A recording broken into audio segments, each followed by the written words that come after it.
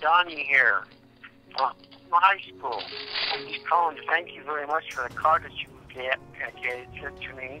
I did finally get it. I just wanted to get back to you and let you know I'm doing very good. And I'm relieved to go back to work on this Wednesday. Very light duty, so I should be at school. Feel free to call me anytime, Johnny. I always enjoy talking to you on the phone when you call. I appreciate it, and I appreciate your thoughts for me. Thank you, and all that, okay? I hope you call me back. Bye.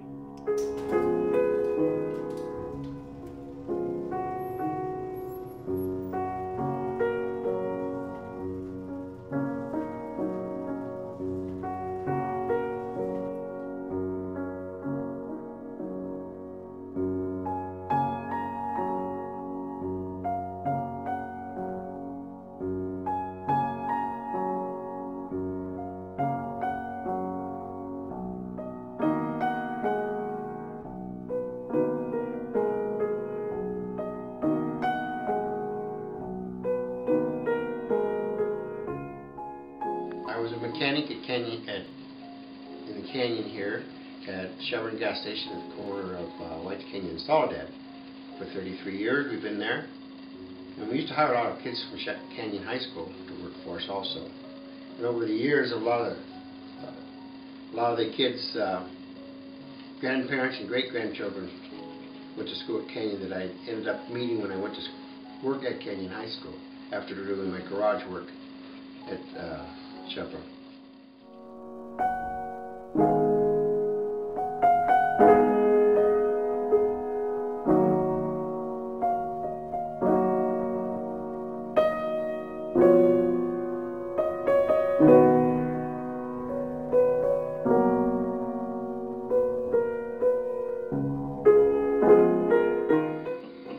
So I'm always doing something. I like making the school as my home because I'm there all the time, so I be comfortable for myself. And in the evening, I usually have a radio on, playing music, relaxing music. And I have several of the teachers will come in and say, "Oh, Donnie's here. His music's on." Hi, how are you doing? Fine, thank you. Have a good weekend, sir. Thank you for the fine music to play every night so we go home with it. It is on, too, Beautiful, isn't it? baby. You're welcome. Thank Yeah, a you. little classical music, Brahms, Beethoven, all those guys. All of them. I like all the piano music that I get. And in my second year, there was a couple kids that were in some of the classrooms, and he said, "I have something for you." So I said, "Okay." So he brought me a picture that he did in art class. There was a clown and another one, and he said, I want to give this to you," and that was my second year then. So I hung it in my custodial room. And the staff is very good, you know, and I go around and look for things to help out without him have to ask me. Donnie's found a home. He's very happy there. So my employment at Canyon High School cares about me, my wife, and I. Shows because of my work ethics how I care about what I do and present myself at Canyon High School with the students and the staff. Makes a difference.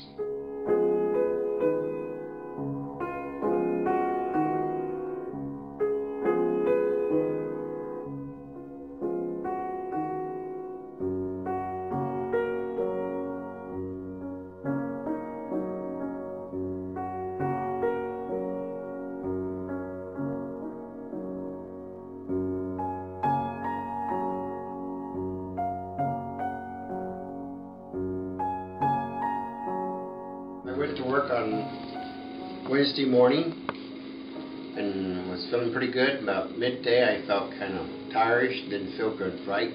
So I talked to Pinky Ballard, which is the principal's secretary, and told her when she was ready to go home I was going to lock up and go to the doctor's because I wasn't feeling good.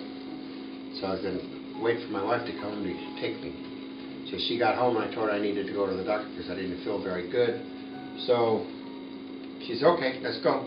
So she took me down to First Care. And First Care checked me over a little bit, and she said, "Well, I think the way you're acting, I don't think it's what you're thinking it is, so maybe you should go up to emergency." So she drove me over to emergency, and they took me in there, and that's when they turned around and said, "You're having a heart attack."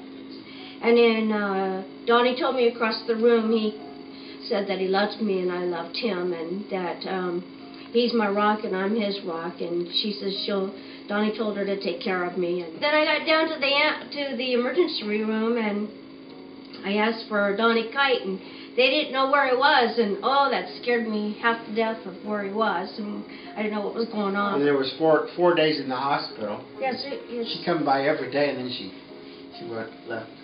And the nurse says, I gotta have to shut the door for a while because you get too many people coming and you're not getting your rest. And she says, the phone, they took the phone off the hook because the phone calls were really being, she says, you're worse than a president. I go, no. She says, seriously? She says, your phone calls are getting out of control.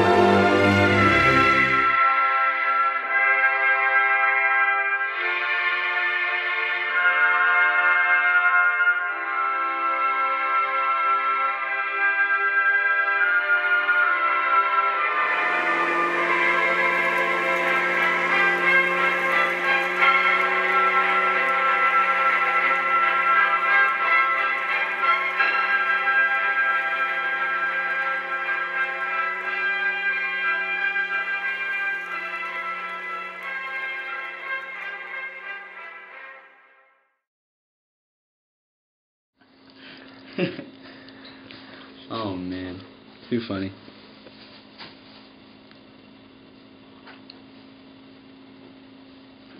So you can tell that girls are coming back there.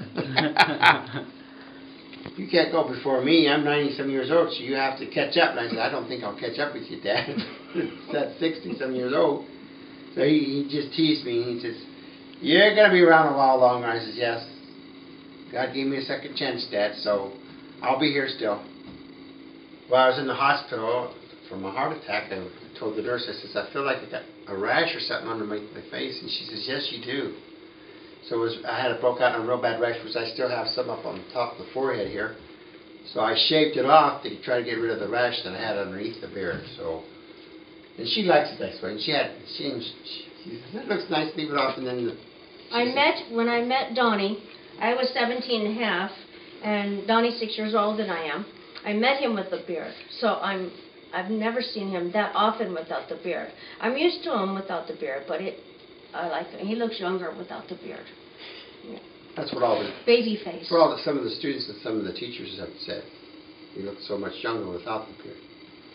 So I'll leave it off for a while until I decide to grow it back.